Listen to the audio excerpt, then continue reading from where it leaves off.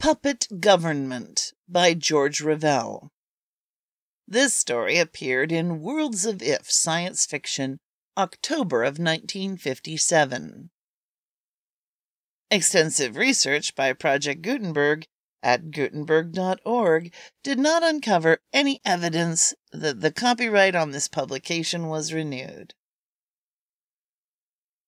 Brandon was looking at his desk again. An artificial grin spread across the narrow face of the Secretary of the Interior, who was watching him closely. The Secretary's pencil-thin fingers continued to toy with the small wood figure he was holding. "Brandon," he tried to lie gracefully, "you're a card, a real card." Brandon shifted his position, brought his attention back to the thin man with the receding hairline. He couldn't, for the life of him, remember anything humorous he had said or done. He was too tired to be jovial. The past few days had sapped his strength. He was exhausted, and there were still 2 more interviews scheduled. Good Lord, he thought, 2 more. He found his eyes wandering back to his desk. He would never finish the papers in time. That would mean a severe penalty. "Come now, Brandon, admit it. You know you want to work for us in Interior." "Right now I don't know anything," Brandon said wearily. "My head is tired and clouded. I can't think straight." He rubbed his hand across his forehead, wondering how much longer he would be able to continue to say no to their requests. He had almost found himself agreeing with the thin man a few moments ago. That wasn't good. Brandon leaned back in the contour chair and let some of the strength seep back into his outstretched legs. Each year at this time they would begin to wander in with their strange, outlandish offers of positions with the government. It was perplexing. "Why me?" he asked suddenly. "Why an Interior? I know nothing about such work." The thin man leaned forward.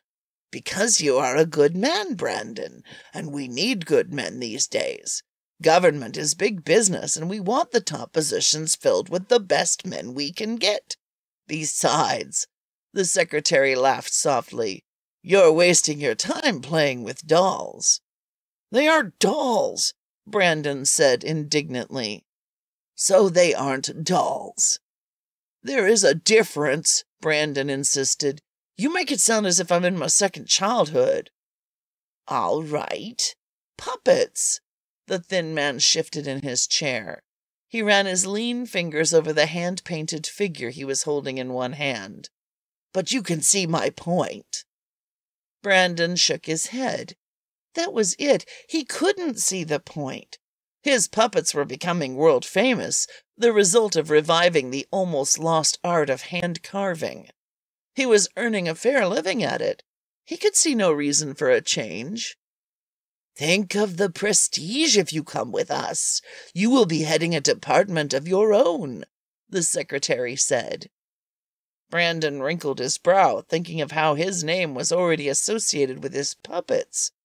If only they would leave him alone. If only there wasn't so much paperwork waiting for him on his desk, he would be able to spread out, expand, really have a going business. But they had to keep pestering him with worthless offers that they knew he couldn't handle, wasting his time, especially now when time was of the essence. The paperwork on his desk had to be completed by midnight. He would never finish it now. Brandon felt the beginning of a headache. Because of the paperwork, he hadn't had time to touch a new puppet in months. Now these damn interviews were keeping him from the desk work. It was a vicious circle leading to ruin. "You will be serving your country, Brandon," the Secretary said strongly, "not fiddling with dolls." "I told you." The Secretary held up his hand. "I know. Puppets." Brandon got up and walked to the window and looked out at the setting sun. It was hard to define. There were some things words couldn't explain. All the offers had been good ones, but a man had to have some rule, some yardstick to guide him. Brandon had his. He wanted to be useful. That wasn't too much to ask. Life was too short to waste laboring in a position he wasn't fitted for. If he took Interior's offer, all that would be ended. He would be caught in a web which allowed no escape. Brandon turned. I'm afraid, Mr. Secretary, that you don't understand my position. It isn't that I feel above being employed by the President. I have all the respect in the world for him and his office. I have nothing but respect for you. Then what is it, Brandon? I don't think I would be happy taking orders from someone else. We all have a boss, Brandon. I haven't. The secretary grinned. You can head your own department. The president and myself will be the only ones you will have to answer to, I promise. That's what I mean, Brandon answered softly. The secretary felt his face flush.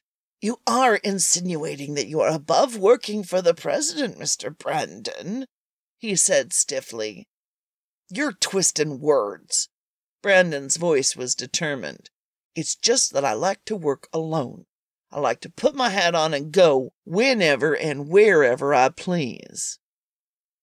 The secretary shook his head. Brandon, I happen to know that you haven't been off this estate, this property of yours, in the past 5 years. That doesn't alter a thing. I can go any time I please. I have no reason to leave now, but when I do, I won't feel obligated. I won't have to ask permission. The secretary relaxed. You can do that in the department any time you wish. Visit the conservations, then, when you are tired of traipsing around, you can come back and write up a report or two. The secretary cleared his throat. Just for the records, of course. Brandon sighed. Of course. Just for the records. He brushed back his thick black hair and sat down. Damn it, why couldn't they leave him alone? That was all he wanted, to be left alone. He was sick of all this. They knew he wasn't fitted to be a clerk in any of the departments, yet they wasted his time offering him important positions as if the title would persuade him. Why? We could outlaw your doll-making, the secretary said casually. Brandon shrugged his shoulders. Harmonics did that with my music writing, remember? I didn't always do hand-carving. The secretary remembered. He had had an indirect hand in that. It had been thought that if Brandon was suddenly without income, he might easily be persuaded to accept a position. They hadn't counted on Brandon's resourcefulness, nor his stubbornness. The thin man leaned back in his chair, looked again at the doll thing resting in one hand. The man was clever. There was a lifelike quality to the doll. Brandon was an artist, and it would be a shame to take him out of circulation. Yet what could he do? The president had insisted on the visit again this year, knowing full well that Brandon would turn down the offer.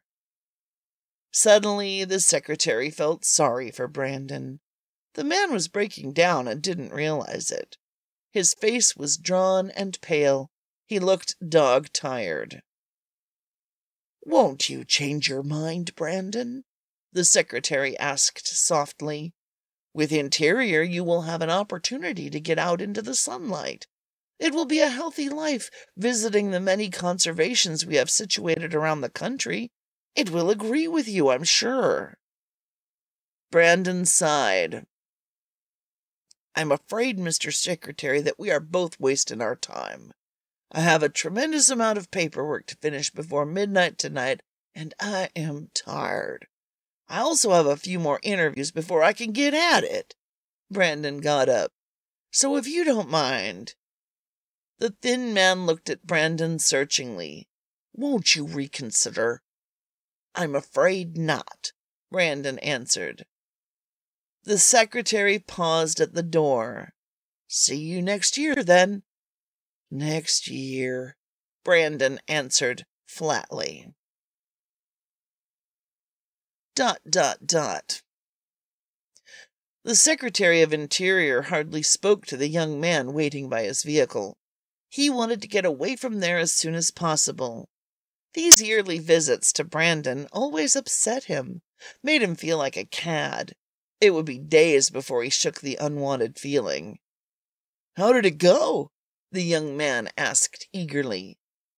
The secretary took in the youngish face, the confidence flowing from the eyes. Evans always managed to give that youthful impression, yet he wasn't really a young man. In a way, the thin man envied Evans, with one exception, of course. This would be Evans's first visit to Brandon. Some of the confidence would be gone when he walked out of Brandon's house. "I said, how did it go?" Evans repeated. The secretary shrugged his thin shoulders. As usual, he refused. Evans showed white, even teeth.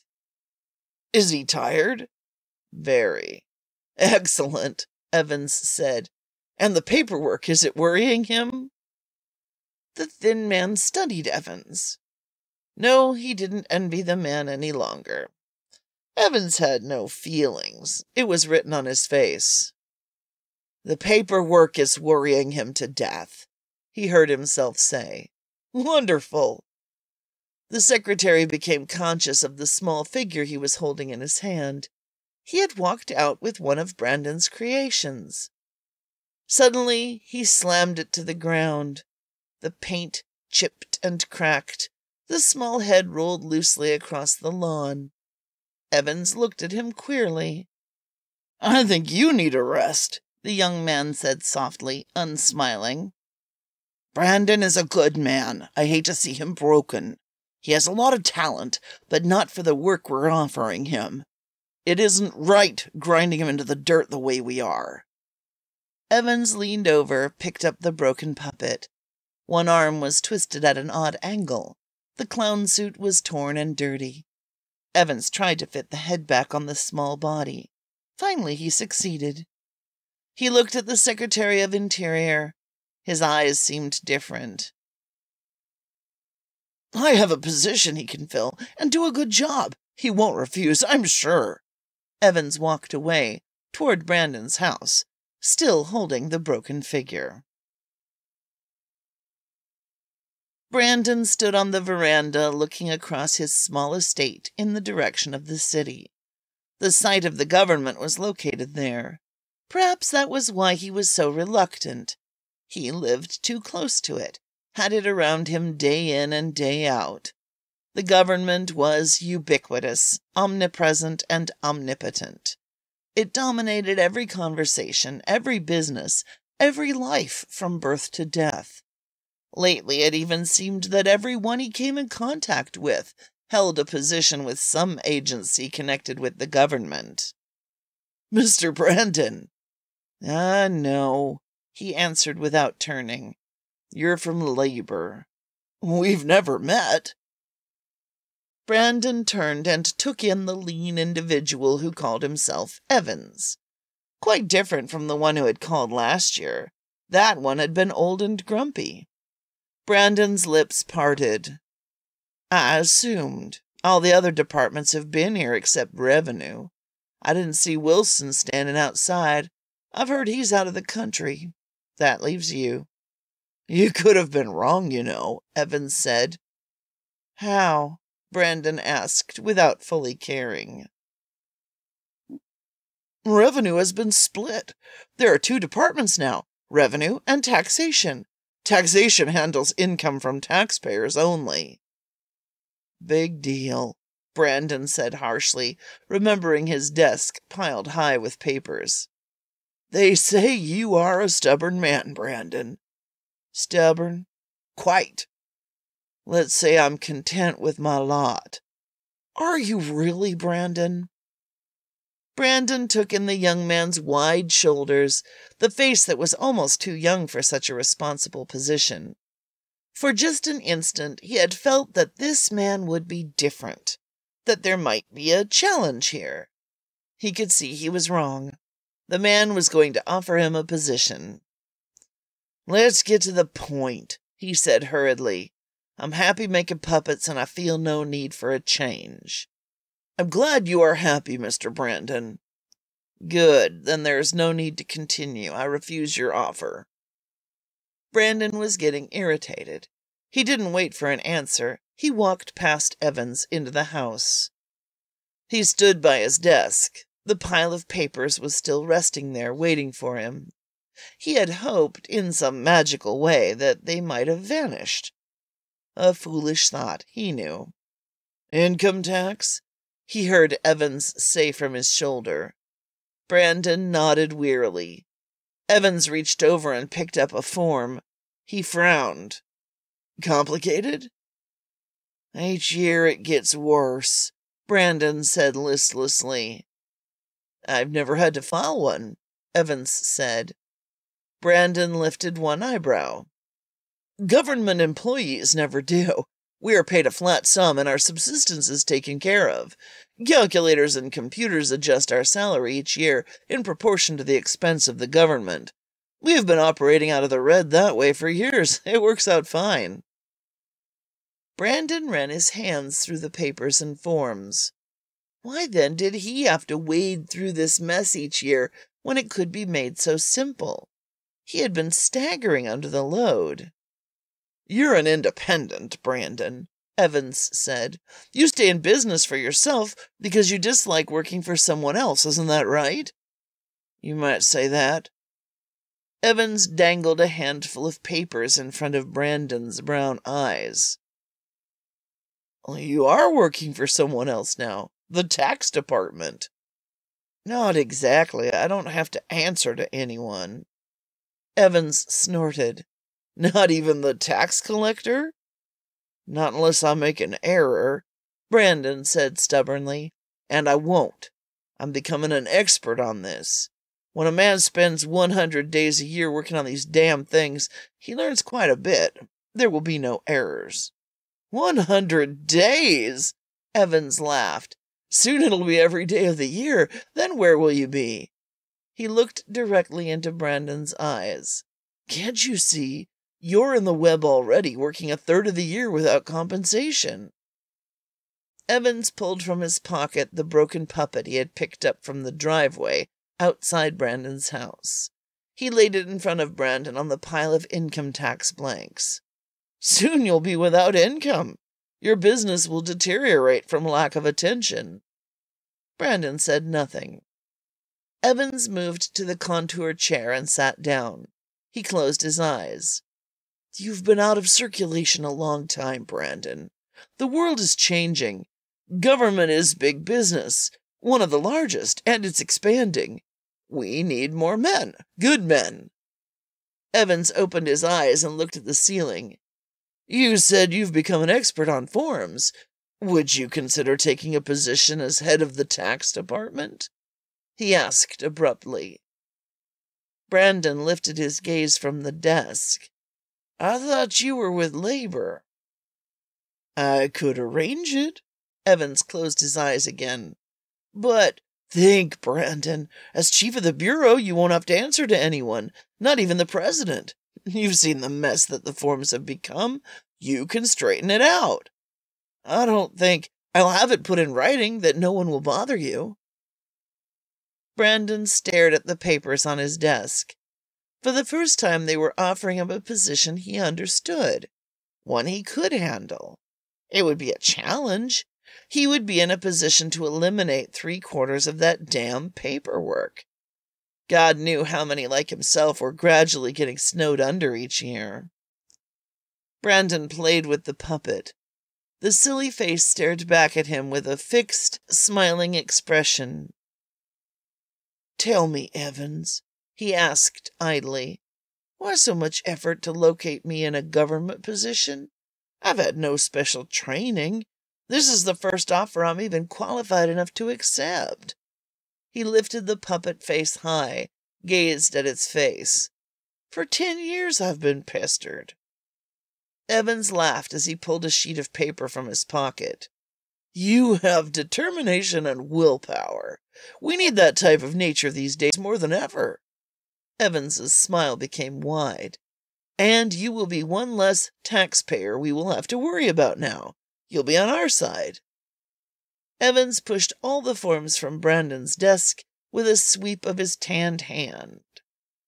Forget all of that, Brandon, forever. No more taxes for you. This is the last form you will have to sign. It appoints you Secretary of Taxation, carte blanche. You had this all prepared? Brandon said in amazement. Evans's smile grew wider. We knew you couldn't refuse an intelligent offer, one where you would be useful. We? The cabinet and myself. Brandon picked up the pen, twisted it between his fingers. Evans was right, of course. He would be useful. Half those damn forms were filled with worthless nonsense that could easily be eliminated. Deductions should be higher. Small independent businesses should be given a break. And he could handle the job. That was important. Just sign on the bottom line, Evans said smoothly, pushing the broken puppet out of the way. The puppet fell to the floor, and the head came off again. Forget it, Evans said quickly.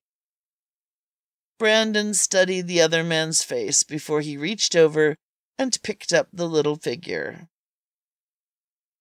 It was a funny creature with a large, silly-looking balloon nose. Brandon handled it tenderly, looking at it thoughtfully. Finally he said, My puppets, what happens to them? I don't understand. Children enjoy them, Brandon answered. I'm afraid you don't understand, Brandon. Evans shook his head. I'm offering you a full-time position. You can make them, as a hobby, of course. Give them away, but you can't sell them. That would give you an income again, mean more tax forms. But I couldn't hope to produce them for nothing, Brandon insisted. Not on a large scale, not on the fixed salary that you mentioned. They aren't important, Brandon. Brandon's lips became a firm straight line. For the first time it was clear to him why he'd been so reluctant to give up his work. His music had pleased people, just as his puppets were doing now.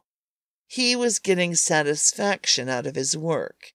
He was giving people something no one else seemed to be able to give them. Accepting a position he couldn't handle, working for someone else had nothing to do with it. I've changed my mind, he said quietly. Changed your mind? Evans stared at the pen Brandon had carefully laid down on the desk, disbelief disfiguring his face. You intend fighting that each year? He pointed up the mad array of papers he had strewn at Brandon's feet. You are willing to risk not having any time at all to work on your puppets against security and a life of ease? I'm willing, Brandon answered. Now I think you'd better leave, Mr. Evans. Mr. Evans, I might be able to finish these damn things for the midnight deadline. Evans opened his mouth, but Brandon was already showing him the way to the door, shoving something in his hand. Evans climbed into his car and slumped down on the seat beside the president. He looked at the new puppet Brandon had forced into his hand before he could refuse. Is Brandon Secretary of Taxation? The president asked hopefully. Evans shook his head from side to side. What had gone wrong? They had known Brandon was a stubborn man. That was why things were done as they were.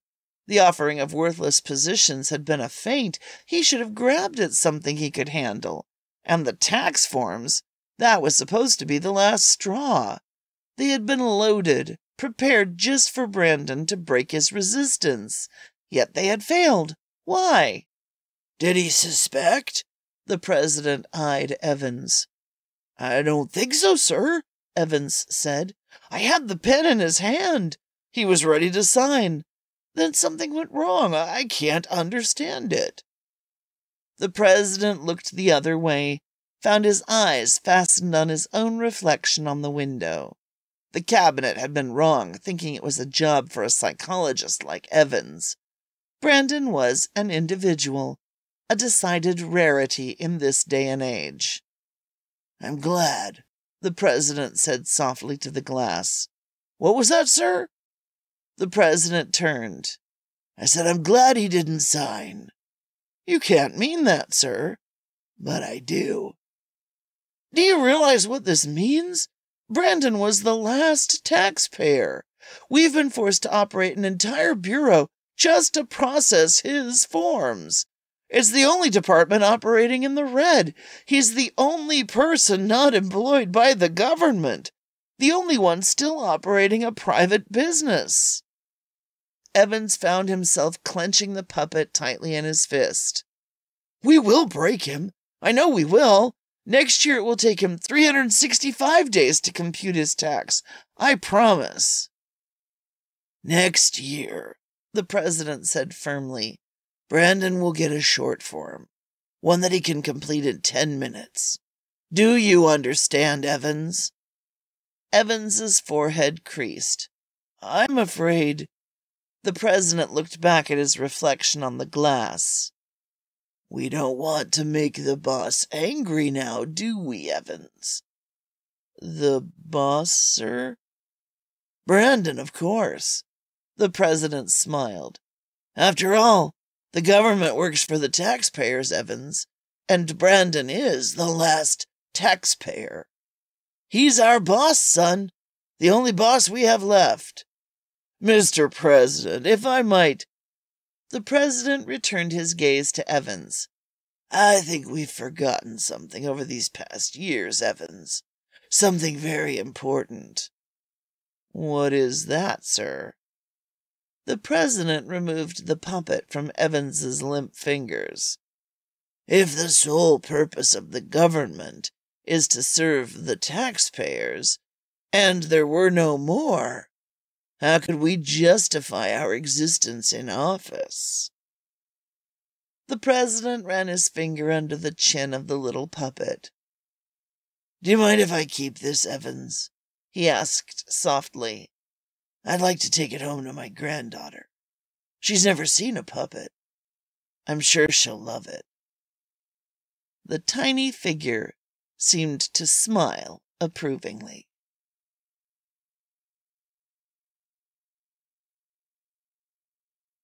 The end. All Atomic Julie stories are produced by Julie Hoverson and are copyright to Julie Hoverson and Reality Productions, whether or not there is a mention of that fact. These stories may not be reproduced or sold in any manner without previous permission from the copyright owner. Just because the underlying stories are out of copyright doesn't mean that Julie's performance is.